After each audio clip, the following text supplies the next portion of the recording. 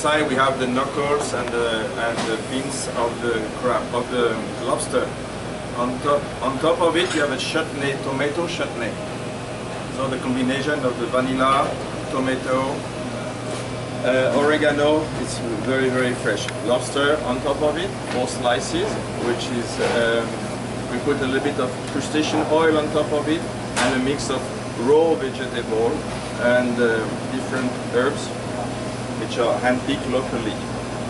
This is a crustacean oil, and on top of it here, it's a tomato jelly, but not the same type actually, it's flavored with hibiscus. Give a nice kick for the dish. The third dish here is a scallop. It's pan fry with the butter, the micelle. The green sauce, it's a mash. Mash is a salad, mash sauce. Here, all around here, it's brown butter with parmigiano. Here you have 3 gnocchi with parmigiano and potato gnocchi.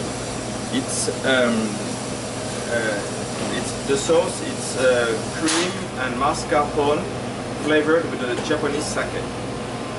So all those also very beautiful combination. Actually, that's not the second course. You should have seen that before. That's here like that. Because before we had the soup. Whatever the chef says is right. Yeah. No question. All right. You should question if you follow the menu.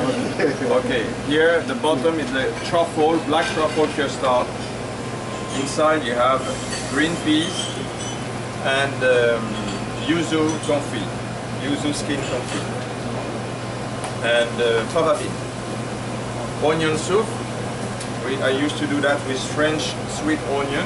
Those are Maui, correct? Yeah, Maui onion soup. Sweet onion also. No, the cream is on top of it. Inside the soup you have no cream at all. And it's very interesting because it's blended with brown butter, which gives a very beautiful nutty flavor. On top of it, this is a chantilly with cream cheese and black pepper. So the fourth dish is the one we have here. We already talked about this one. And the fifth dish is cannelloni.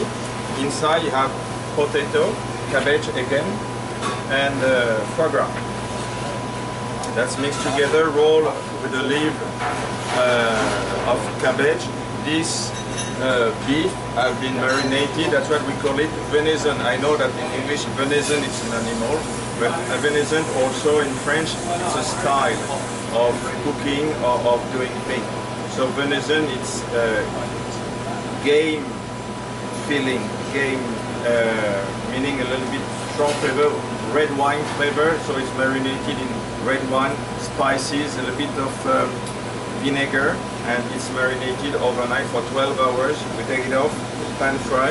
On top of it, you have a little bit of salt, pepper, and sobacha, sobati, roasted sobati, which match very well with the flavor of the truffle. On the side, you're going to have sauce Périgueux, a little bit different than the regular sauce Périgueux. Périgueux sauce, as you probably know, is truffle, beef or veal stock. This one is this exactly same base with the truffle.